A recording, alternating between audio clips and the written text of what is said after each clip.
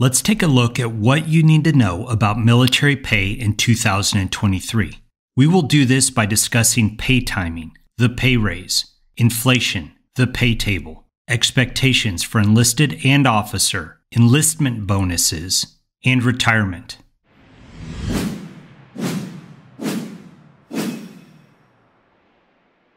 If you join the service for the money, you will be doing yourself a disservice. But if you do it to serve, then it might be a good idea to know what to expect and how it works. The Department of Defense budget is programmed yearly, not with the calendar year, but with the fiscal year. The fiscal year is from the 1st of October until the 31st of September. In theory, when our government actually works properly, money is available the 1st of October, and it better all be spent or obligated by the last day of September. Interestingly enough, military pay tables and raises are implemented on the 1st of the calendar year, January 1st. Members of the military are paid via electronic funds transfer, or EFT, which they can set up once or twice a month. I always recommend getting paid once a month. It makes it much easier to budget and plan. In 2022, the U.S. government raised $4.9 trillion in taxes. For the fiscal year 23, the DoD budget is getting around $771 billion. The average salary of its active duty service members went up 4.6%. This sounds like a good deal, and for sure it's better than nothing. But if you factor in that inflation in the United States in 2022 was 8.3%, then a 4.6% pay raise has 3.7% less buying power, so it actually feels like a pay cut. Thanks again, government leaders, greedy banks, stupid people who can't budget, and of course the Fed. The rest of us appreciate your incompetence. The U.S. government publishes military pay tables every December or January for the new calendar year. This pay table explains your monthly pay rate as a function of pay grade and years of service. This table works in most situations for officers, enlisted, and warrant officers. Let's do a test run.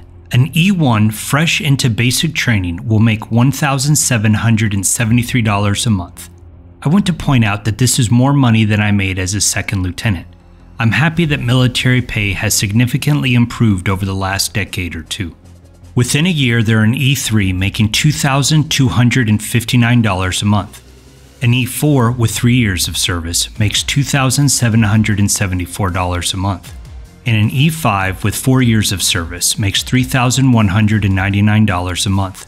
This is over $38,000 a year, not including bonuses, specialty pay, or housing allowances. Let's jump to the end of an enlisted man's career.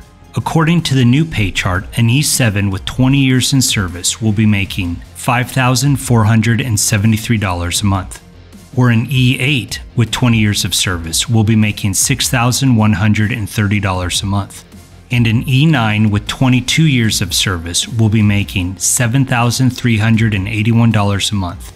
That's a lot of money, and if you plan it correctly and make good decisions, you can really have an excellent quality of life. Now let's do the same for officer pay. A brand new O1 will make $3,637 a month. That is what I was making as a senior captain. Nonetheless, I'm happy that everyone in the service is making more money these days. An O2 with 2 years of service makes $4,772 a month. That's quite a jump. An O3 with 4 years of service makes $6,469 a month. Impressive. And a retiring O5 with 20 years of service will be earning $10,544 a month. Ooh la la. No one wants to serve their country these days, and recruiting for all branches is at an all-time low since Vietnam. So this might be an opportunity for those of you on the fence. The day I made this video, the Army was offering bonuses up to $50,000, the Marines up to $9,000, the Air Force up to $40,000, and the Navy up to $115,000. I'm not sure how they manage that. It sounds shady, but here it is in black and white, so look into it. Let's finish off with a discussion on retirement. If you join the military before the 1st of January 2006, then you are under the old school system of retirement that pays you 2.5% of your base pay per year of service when you retire. So if you serve 20 years, that would be 2.5% times 20 years, which equals a check for 50% of your base pay every month for the rest of your life.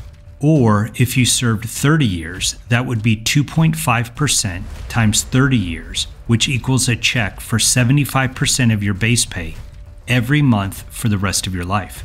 If you join the military after 1 January 2006, then you get the blended retirement, which is 1.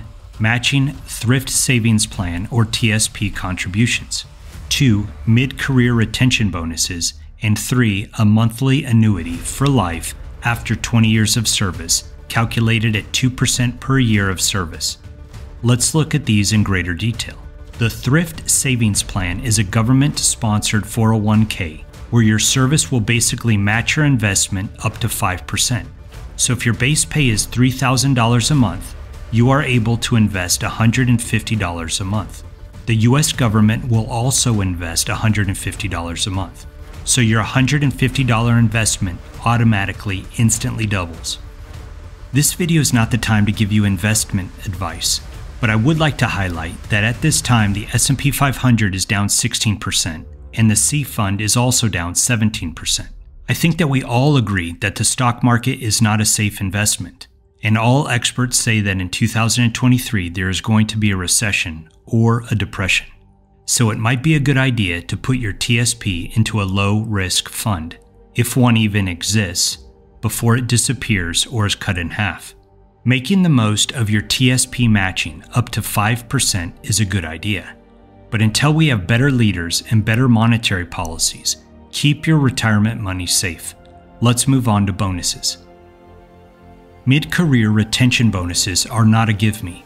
They usually go to military occupational specialties where the work is the hardest and retention is low, and they vary from year to year, so it's not advisable to count on this incentive. And the retirement annuity check works the same way. So if you serve 20 years, that would be 2% times 20 years, which equals a check for 40% of your base pay every month for the rest of your life. If you're interested in learning more about pay, entitlements, and bonuses for the different services, then make sure you check out my video about military pay. I'll leave a hyperlink after this video. Thanks for watching. I hope you are now a bit more informed about military pay systems and options. You won't become rich and famous being in the military, but with a little planning and a good budget, you can certainly have a very high quality of life. Please like and subscribe if you want to join my Life as a Special Operations team, and be sure to forward this video to a friend who needs to see it. Life is a special operation. Are you ready for it?